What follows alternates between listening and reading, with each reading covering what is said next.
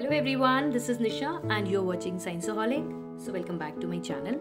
In today's video, we will be discussing about the difference between exosmosis and endosmosis, and we will see what is plasmolysis and cytolysis. So let's start the video. Osmosis is of two types, that is endosmosis and exosmosis.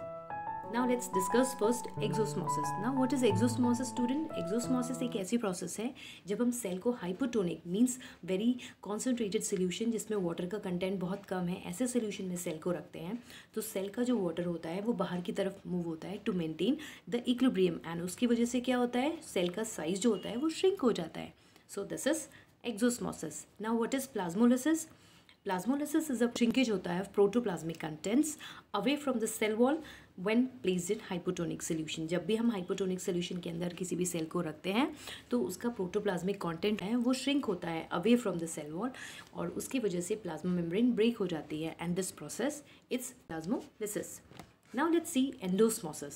Now endosmosis एक ऐसी process है जब हम hypotonic, hypo means watery solution, very diluted solution के अंदर जब भी हम सेल को रखते हैं बाहर से अंदर की तरफ वाटर एंटर करेगा to maintain equilibrium, and because of that cell का साइज होगा वो बड़ा हो जाएगा, स्वेल हो जाएगा, and this process is called endosmosis.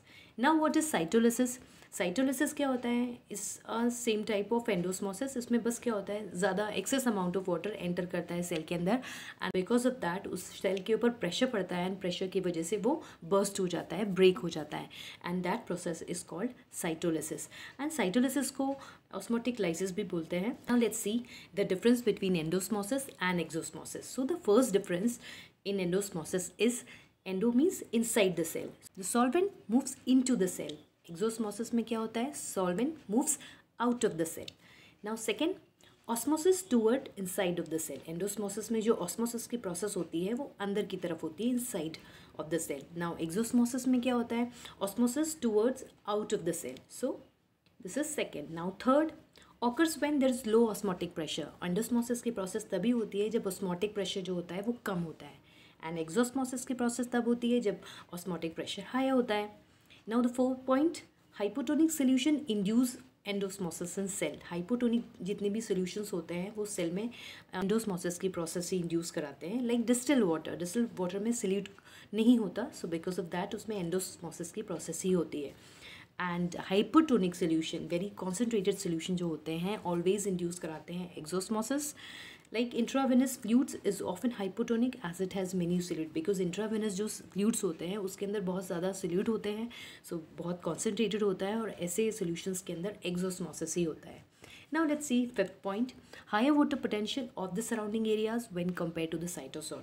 Now endosmosis के process में जो water potential होता है बाहर का वो ज़्यादा होता है as compared to the cytosol, right?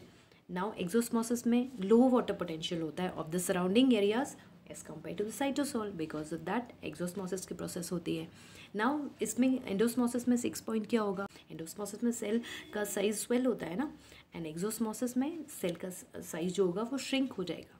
Now the examples of endosmosis is resins swells when placed in normal water. Resins को जब भी हम सोक करते हैं नॉर्मल वाटर में तो स्वेल होती है, बट एक्सोस्मोसिस में क्या होता है, रेजिन्स श्रिवल्स और shrinks when placed in concentrated salt solution. Concentrated solution में रखेंगे तो वो श्रिवल हो जाएगी.